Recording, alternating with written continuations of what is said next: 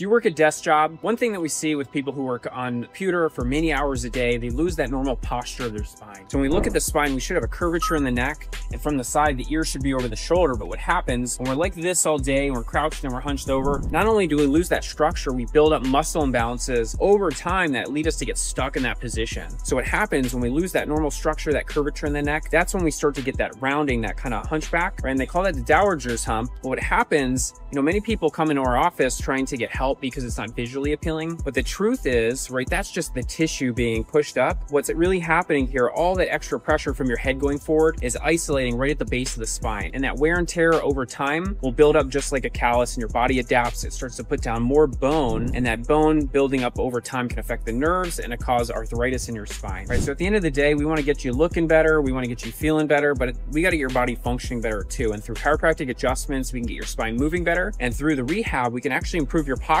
over time by bringing that together so every adjustment builds on the last.